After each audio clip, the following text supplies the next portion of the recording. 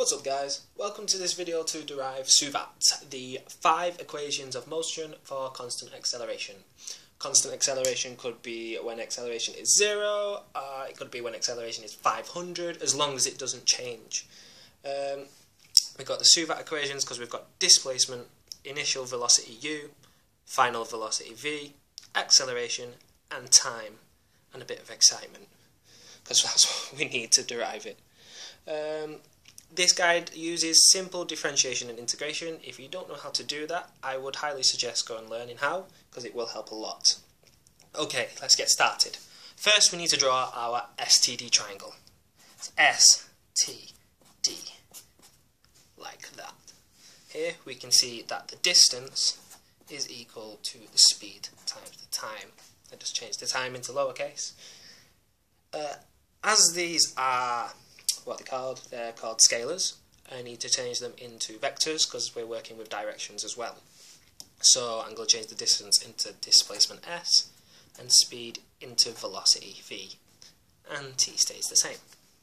Okay, now if we differentiate both sides with respect to t, we get ds over dt is equal to v. Nice and easy. Now if we differentiate both sides with respect to t again, we get d2s over dt squared is equal to dv over dt. Now the rate of change of velocity is also known as the acceleration, and this is the part that we'll focus on first. Now, rearranging this part, we'll get dv is equal to a dt. Yep. And then we just integrate both sides.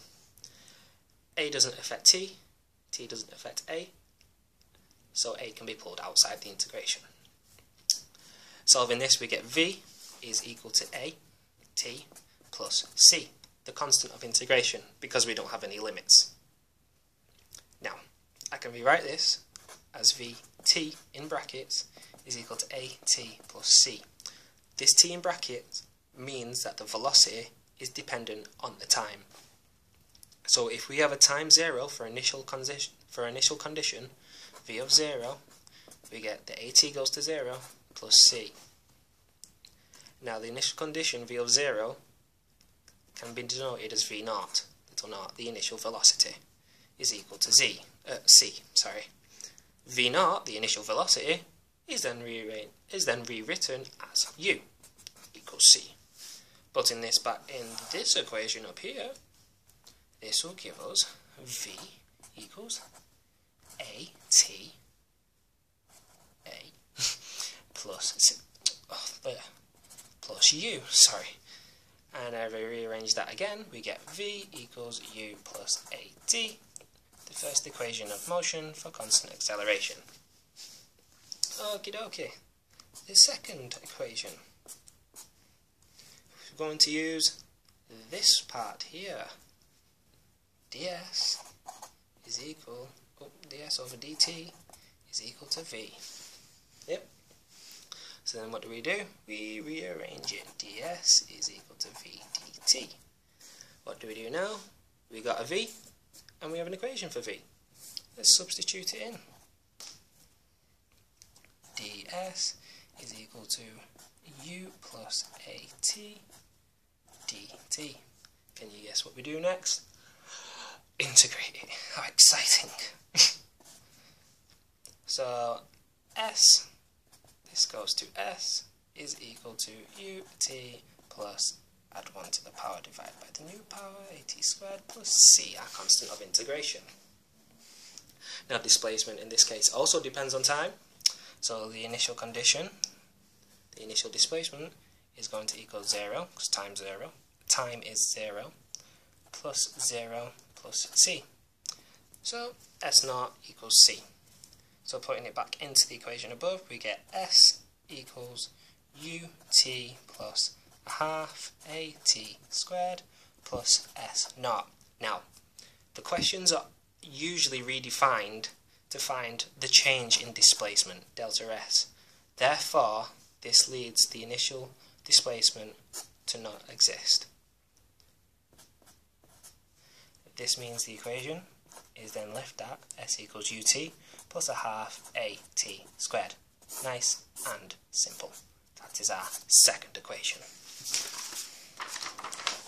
So if I just quickly rewrite what we have v equals u plus at and s equals ut plus a half at squared. Now for the next three, all you need to do is rearrange this first equation for the different variables and substitute into this one. And that's exactly what we're going to do. So first let's do it for u. U is equal to v minus at. So if I substitute in here, we get s is equal to v minus at t plus a half at squared. This is equal to s equals vt, if we expand the brackets, minus at squared plus a half at squared. Half at squared minus at squared. S equals vt minus a half at squared. The third equation of motion for constant acceleration. Cool. Let's go on to the fourth. We're going to do it for acceleration. So we need v minus u over t equals a. Now substitute into here. S equals ut plus a half v minus u over t squared. This t here cancels out with one of the t's in the t squared. So if we expand the bracket, plus a half vt minus a half ut. We've got ut minus a half ut. You guess what's coming? S equals half vt plus a half ut, and this goes to s equals a half v plus ut. Just take a second to look at that if you don't know where it comes from. All I've done is put the v and u in a bracket because they're times by the same thing. And there's our fourth equation. Now for the final one, it's like the big brother, kind of the pain in the backside, but it's not hard. It's still the same. You just rearrange. The joy. V minus u over a equals t. So we substitute in here. We get s equals u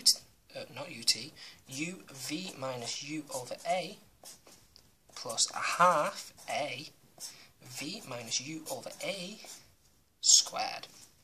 Expand the brackets here. U v over a minus u squared over a.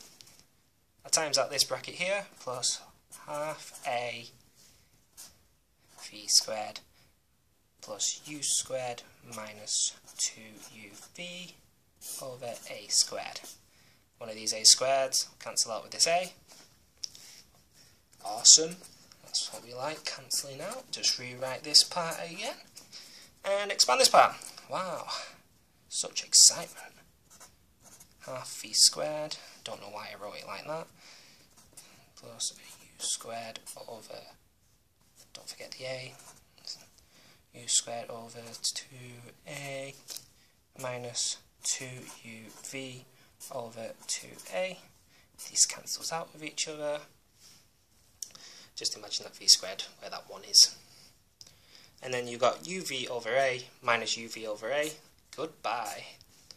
So then we're left with s is equal to u squared over 2a plus v squared over 2a minus u squared over a. Simply but times both sides by 2a. Yeah, simple enough. 2as is equal to u squared plus v squared minus 2u squared. U squared minus 2u squared, 2as is equal to v squared minus u squared. Rearrange to get v squared is equal to u squared plus 2as.